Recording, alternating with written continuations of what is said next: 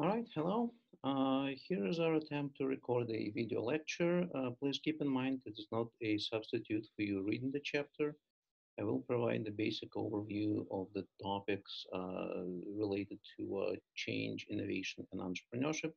But please spend your time, read the chapter, and come prepared for a Thursday class. You will find it definitely beneficial. We're going to start by talking about what the change really is and why it matters. Um, Let me see if I can get the technology to cooperate. So basically, we'll talk about the forces for change, where the change is coming from, and how do we respond to it, types and forms of change, managing for innovation, managing change, and helping people adopt to the change and stop resistance. We'll from that switch to the notion of entrepreneurship and intrapreneurship and talk about different kinds of it. And then we'll talk a little bit about the entrepreneurial process, and that will wrap up our session. By the time we meet on Thursday, I expect you to fully read the chapter, the things that I choose to not speak during this presentation included, and we'll have our regular quiz at the beginning of the session, so first 10 minutes of the class. So again, please be prepared for that. Let's start with the notion of change, right, and where it comes from. Uh,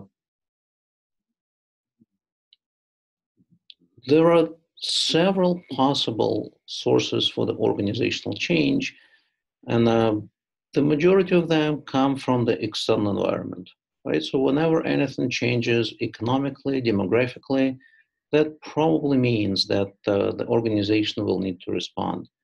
If you remember early on, we talked about the general segments of the external environment and how changes in those segments create opportunities and threats for all firms in all industries. So what it means for us, for instance, right, there's a global change. Right now, there's a global negotiations with China, whether or not there'll be tariffs imposed. Depending on how those turn out, many organizations in the US may or may not have to change to think out their change in strategy. And, that's definitely something they need to keep in mind. Economically, if there's an economic growth in this country, that probably means that some industries will be doing a lot better. That will probably mean that businesses that pursue differentiation strategy and not so much cost leadership strategy would be doing well. And those other businesses may have to think the change of their strategy or structure. But apart from that, apart from external changes, there could also be internal environment changes that affect how our organizations approach what it is that they do. It is quite possible that your research and development department will come up with a new innovation that will enable you to pursue an opportunity that you weren't able to pursue before. And if that happens, then, by all means, you'll need to reorganize the company. You'll need to raise the resources. You'll need to hire people. You'll need to engage in strong marketing campaign.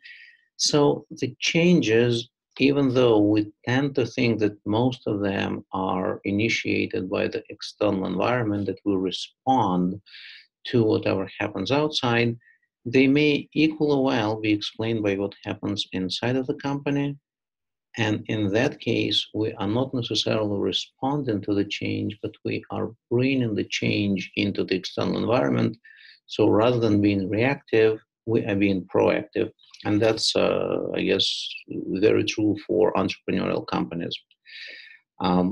Technology in general is very important for understanding the changes within a business and innovations. Technologies develop following a particular cycle model, right? They are born, they mature, they decline, and at some point they die. So, if you are a technological company, it is critically important for you to understand at what stage the technology currently is, to understand the adoption pattern, and that will help you plan your strategy. Because if the technology is in a decline, It makes very little sense to keep investing in it. You need to harvest what the technology provides, but essentially, that's all. If the technology is young, you have a lot of incentives to play with it, to try to develop your technology into the dominant standard. But you also need to acknowledge that someone else's technology may become a dominant standard, and so your investments are risky. There is always this relationship between innovation and risk that entrepreneur and corporations they have to take into account. And so there's also this notion of the next generation technology. This is not quite as radical a thing as a technology cycle where the old technology gets obsolete and is replaced by another one. Here we talk about gradual changes to the available technology, incremental improvement of what the technology enables. So, think about iPhones. When Apple releases a new generation of iPhones, it doesn't mean that all the old ones are obsolete. Right, so I actually still have at home an iPad, the first generation iPad that my 2-year-old now uses to watch cartoons. You can no longer update it. The iOS is actually so old that you cannot really do anything. But for now, he can watch YouTube and he seems to be enjoying it. So, but whenever there is this next generation of technology, again, it means that certain modifications have to occur, and you need to plan change in your business accordingly. There are 4 basic types of change that organization can endure. One is change in strategy. So imagine an organization initially could be pursuing a cost leadership strategy to get a foothold in the market. When Hyundai cars just entered the US market, they were primarily competing as cost leaders. They needed to establish themselves as reliable players, so they provided this 10-year, 100,000-mile warranty, but they were priced very competitively. Once they have established themselves as reliable leaders, they started to change their business level strategy more towards differentiation. And this is how Genesis was born. Initially, it was just one of the models of the Hyundai make. They now actually have made it into a separate brand. And so that's a major change in strategy. It could also be a change in structure, right? If you're a domestic company and all of a sudden you start exporting your stuff to Europe or Asia, maybe you need a separate division. Maybe you need a division, a global division, or maybe European division or Asian division, or anything like that. If you diversify, you probably need to rethink your structure as well. I think the textbook gives an example of a Google corporation that at some point has decided that it needed a new parent corporation, so the alphabet. Right? So rather than trying to structure other businesses under it, it actually has created this umbrella corporation that helps it coordinate its activities in all the markets where it chooses to compete. Changes in technology, obviously, we talked about that already, but there could be also changes in people, right? So as organizations hire new employees, they may bring with them new skills. They may train employees to receive new skills. There is a very strong trend towards e-learning and electronic training. There's the proliferation of MOOCs, those massive open online courses where employees could stay relevant without really paying much to do that. That leads to changes in performance for those employees, and that also may involve changes in organizational culture, where certain things which were not encouraged before are now encouraged, certain things that were not possible are now possible. So that all is considered to be changes in people. And when it comes to organizational changes, especially as far as technology is concerned, we may talk about 2 different forms of change. We may talk about the incremental change, which is largely, like a process improvement. It could be just minor modification, tweaking to what the company does. Um, think about this generational change that we talked about before. The second type of change is a lot more radical. It's called discontinuous, and this is where you actually introduce new products, new services that are not exactly compatible with what we've been doing before. These kind of changes can completely destroy the foundation for your or someone else's competitive advantage. And for that reason, they are very risky. But if you do them right, the payoff is definitely high. So you manage them differently, obviously, and we'll talk about that later on.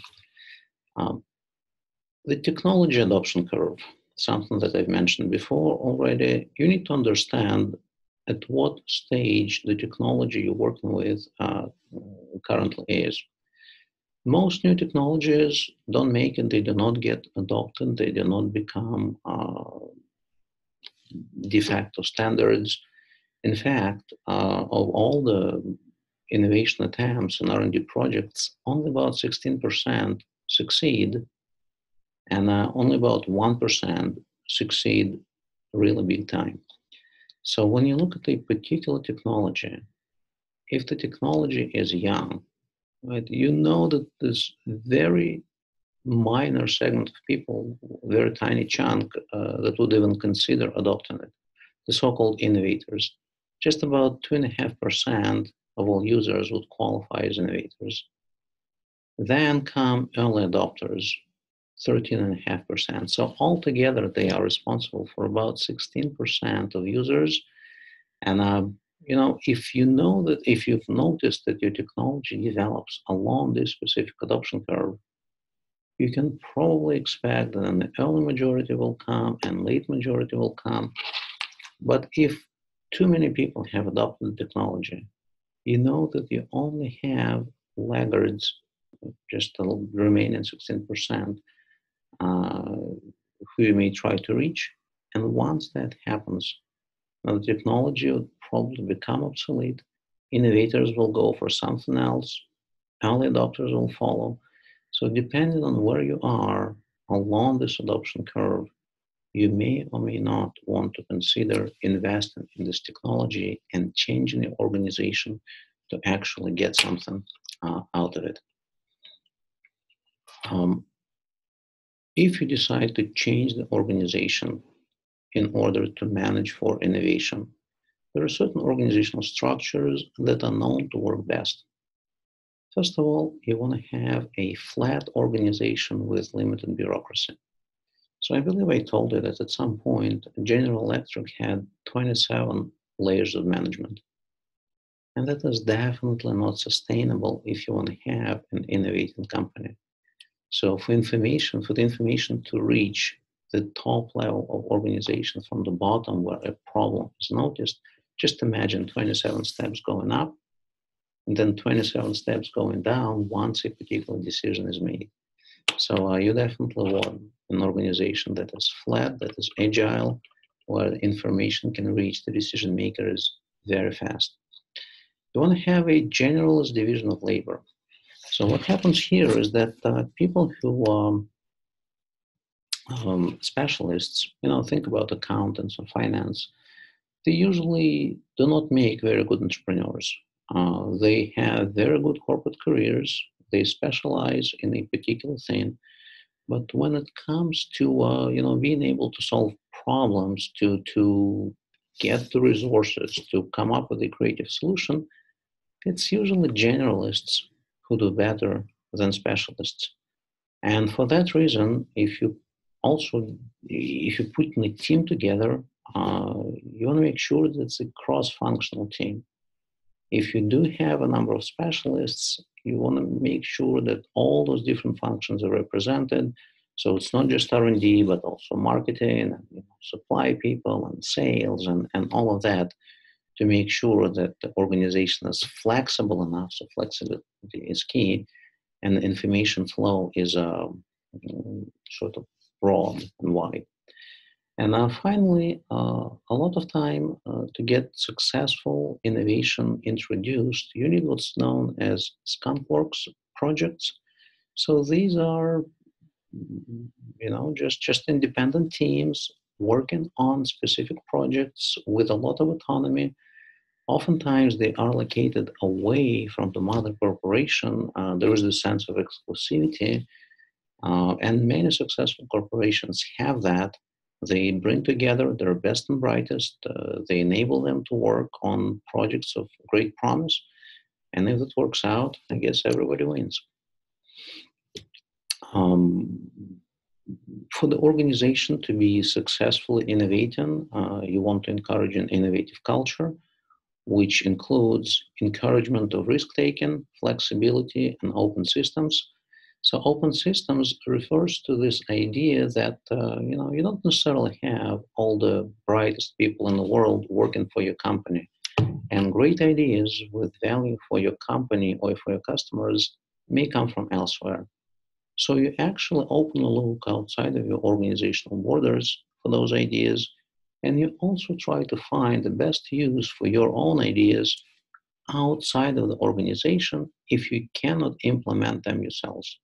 Right, so you open up this innovation process that creates multiple opportunities for technology commercialization and brings with it multiple sources of innovative opportunities that you can pursue. When you are dealing with the incremental change, you adopt what's known as a compression approach. This is the generation change. You simply try to, speed up the replacement of older technology with its newer version so that you stay relevant, you stay right at the forefront. And also by doing so, you kind of keep competitors at bay, right? Because even if they replicate what you've already done, by the time they release it to the market, you've already done something else. You think about companies like Intel and AMD. So they both are producing microprocessors. Intel, for the longest while, has been this industry leader. It would come up with new processors, release them to the market, and AMD will reverse engineer them and reintroduce its own version to that same market about 6 months later. Because of the threat of imitation, it was critically important for Intel to keep coming up with new technologies, which is exactly what it did. So, this compression approach is something that you need if you're dealing with incremental change. If you're dealing with a discontinuous change or radical change, then you need to engage in the experimental approach. So here, you don't really know how successful you're going to be. You start multiple projects, you invest in several new initiatives, hoping that some of them will actually, result in a commercially viable and successful product. Here we don't talk about generational change. We really talk about some risk taking, and there's a lot of uncertainty, and there's openness to outside ideas or to external ways of commercializing your ideas becomes very important. People usually are quite resistant to change. They start with denial. They do not want to recognize that things are about to change. Once they realize that the change is real, they resist, right? Later on, they explore and, hey, maybe there is some truth to that. I actually remember I had major difficulties adopting this whole online trading. I initially thought it was ridiculous. Then I tried staying away from it. Then I realized you actually could get a lot out of it. And now I'm fully committed. So, the same process happens at the organizational level whenever there's a major change. There are multiple reasons for people's resistance to change. Uncertainty, right? You don't know what it's going to bring. You are concerned. You don't know, so the learning anxiety, you don't know if you'll be able to learn the new system. When I was making a switch from the Windows computer to a MacBook, I had tons of learning anxiety, learning new operating system is a challenge, or at least for me, it was a challenge. So I just remember the feeling. Self-interest. If you are good at something and your organization values you for it, you don't want change. You don't want your leadership position or unique position to potentially go away. So, you kind of resist. You fear of loss, right? You fear that maybe the organization will not even need you. Or maybe you wouldn't be so specially valuable. So you would lose whatever leverage you had with them. Loss of control, right? Maybe the control someone else will be a gatekeeper. You will become just one of many, and maybe you'll be seen as obsolete. And finally, that's sort of a slightly different animal. Um, if you've developed habits that have seen you successful up to this point, it's very hard psychologically to actually change, right? Because it's an experience that has reaffirmed itself. You've been successful doing that previously. Why change? So there is the psychological mechanism that prevents you from making a change. And so there are several ways of overcoming resistance. I wouldn't go over them now, so please read them out in a textbook. Same with this resistance to change matrix. Please spend time reading about it on your own. And same with the change model, right? There are two models that the textbook talks about. So do that, figure it out. What I want to spend a few more minutes on is this notion of entrepreneurship. Entrepreneurs are often seen as agents of change and people behind innovation, but unfortunately it has become one of the most used, misused, and abused terms in a business language. When we talk about entrepreneurship and entrepreneurs, right, so entrepreneurship implies this nexus of individuals and opportunities. There has to be a person pursuing an opportunity.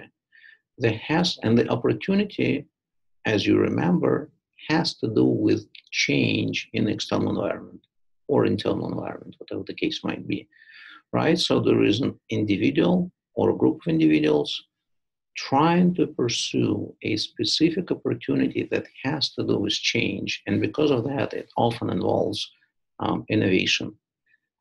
Typically, entrepreneurs are seen as creating new businesses, and oftentimes entrepreneurship itself is defined as the creation of new ventures. But they could also be creating new lines of businesses within existing corporations. And in that case, they are known as corporate entrepreneurs or intrapreneurs.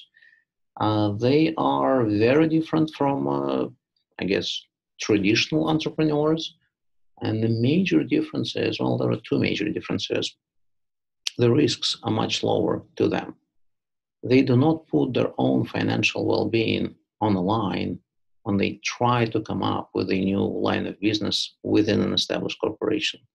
Right? So the risk that is so critical in shaping the world of an entrepreneur is not really a big factor there. There is a risk to the organization, but not to the corporate entrepreneur himself or herself. And two is obviously access to resources. Most new ventures fail to grow because they do not have the resources. And 4 out of 5 new startups fail within 4 years, again, because, partly because they just didn't have the resources to grow. So when you try to grow through corporate entrepreneurship, you have the backing of the mother corporation. Obviously, that's a very different story.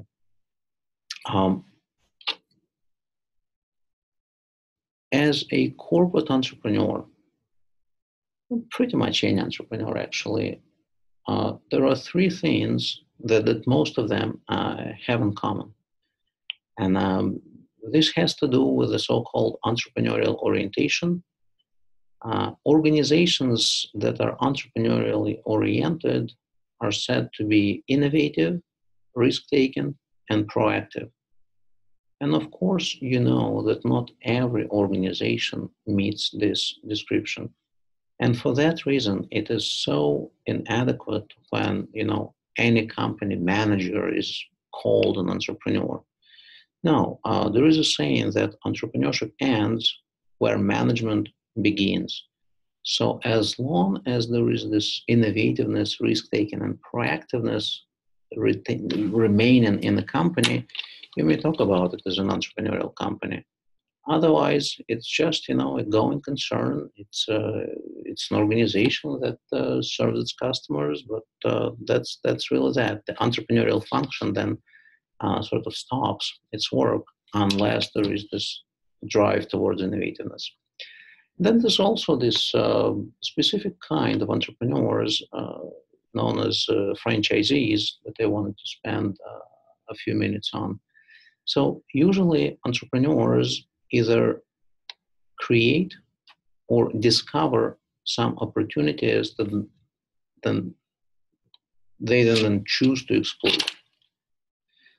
There is this other kind of business arrangement where this opportunity discovery is actually induced by the original entrepreneur who has come up with a specific resource combination.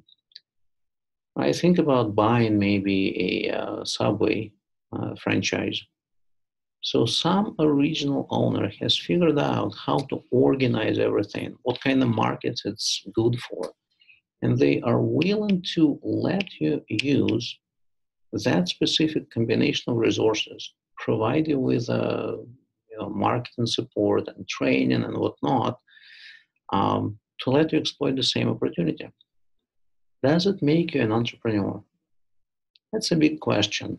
And there's no straightforward answer. In my personal opinion, yes, this is still entrepreneurial. There is still some risk involved. There is still a significant amount of resources that franchisees must bring to the table to pursue the opportunity. But there are important distinctions as well. And again, entrepreneurship ends where management begins. This path from entrepreneur to manager is probably a lot shorter for franchisees than for typical entrepreneurs. And then finally, the entrepreneurial process. Right? It consists of 4 major steps, I would say. One is selecting the new venture. Right? We need to be able to answer what type of business and what industry and with what competitive advantage we're going to start. We have to plan the new venture. And that involves traditional business plans, more recently developed business models, or even business canvas, right? This easy peasy representation of what it is that you're going to do and how you're going to be making money. Financing new venture is another important thing. You have to figure out how much money you actually need and whether or not you need external money. And once you've decided how much you need to look at the sources. Most new ventures are financed by what's called 3 Fs, friends, family, and fools. We like to think about venture capitalists as providing financial support to new ventures, but there's only about 3,000 new ventures that receive VC funding in the States every year, and that's for 300 plus million people. So the chances of getting VC funding are very minor, and you don't need to fool yourself. So you have to be thinking strategically about the kind of opportunity you are pursuing and whether or not that is the right source of funding for you. And if you do end up seeking external funding, you need to be able to boil down your basic entrepreneurial message to the so-called elevator pitch, right? A 2-minute version of your, value proposition, explaining how you're going to be making money and why someone should invest. Once you have those things figured out, assuming you've raised the money, it's also important to control the venture. And this is something that many entrepreneurs forget to do. They are too excited about innovation.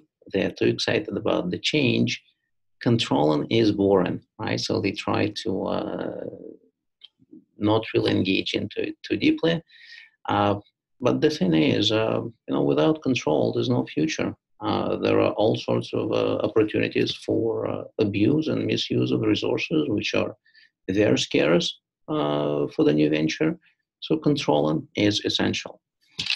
And with that, I would like to end my mini lecture.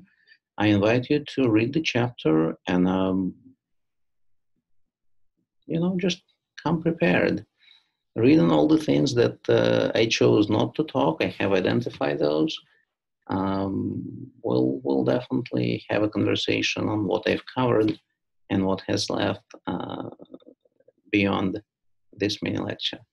All right, thank you guys, and I'll see you Thursday.